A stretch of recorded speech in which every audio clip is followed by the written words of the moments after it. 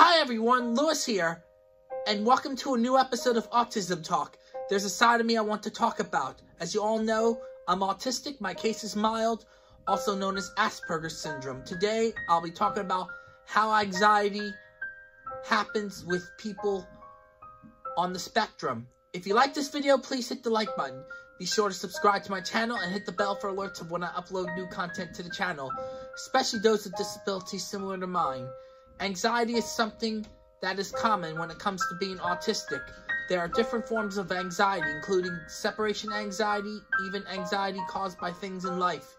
This video was inspired by my own experiences, including the current coronavirus crisis and an article that my mother shared on social media.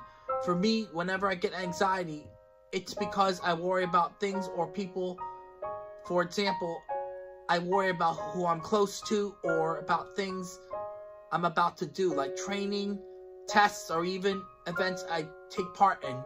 Things that I can't control in my life, to even things going on in the world, like the coronavirus, and wondering if life will go back to the way it was before this even happened. Whenever I get anxiety, thoughts race through my head. I also get sick to my stomach, and I even have problems sleeping as a result of my anxiety. For me, it takes a while for me to calm down and relax. It can be a struggle when dealing with things that are minor to severe. Things that help me when dealing with anxiety include talking to and reaching out to family, friends, even my therapist, drinking tea, trying not to think about what triggers my anxiety in the first place.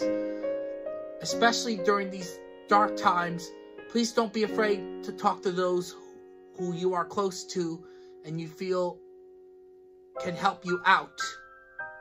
Thanks for watching, everyone. You can also follow me on Instagram, Twitter, and Facebook. And remember, it's time for adventure. Also, please listen to what the news says.